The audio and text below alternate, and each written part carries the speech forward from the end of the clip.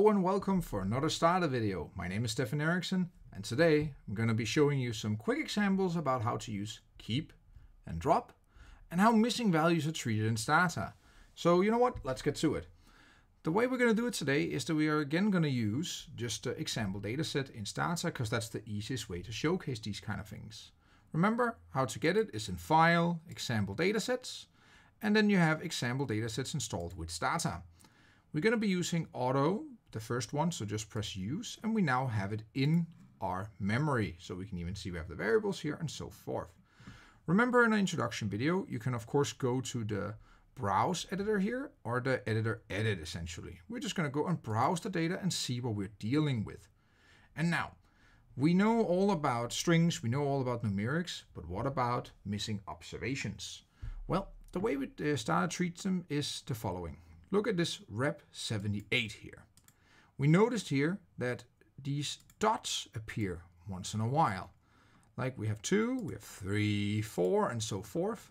These dots in Stata represents missing values.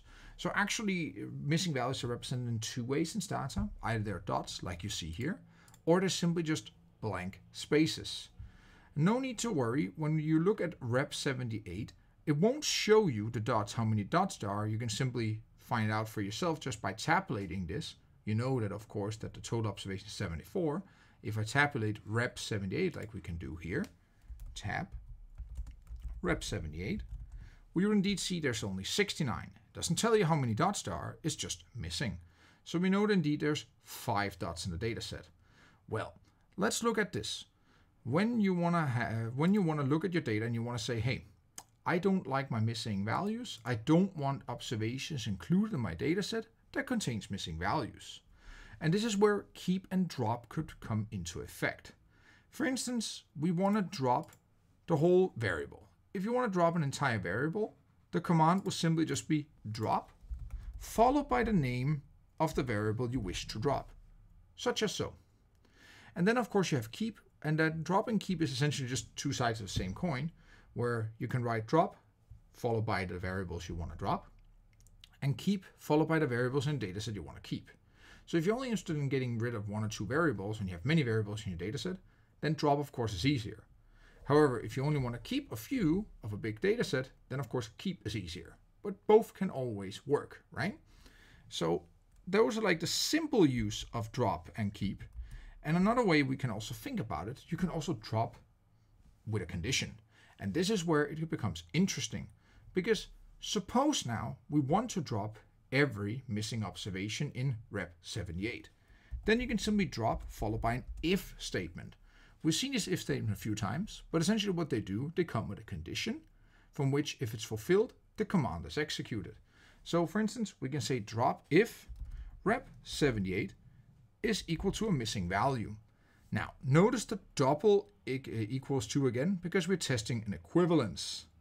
So, for instance, I can just do this, and we see indeed 5 observations deleted.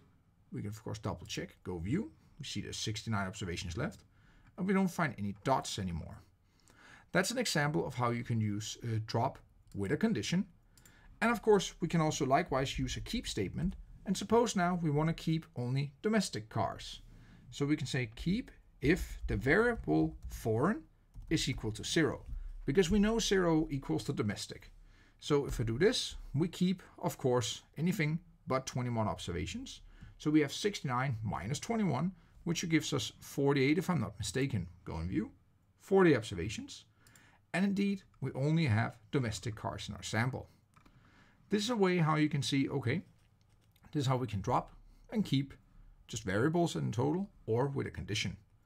And remember, when you run, say, regressions or other analysis, then typically it follows with list-wise deletion. That is, if it has missing value, it's not counted in, so you don't actually have to actively remove them. But there could be cases from which you want to remove them, and then should not be considered in your analysis.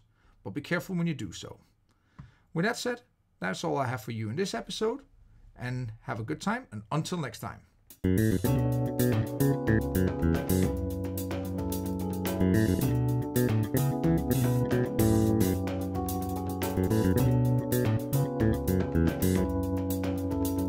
Thank you.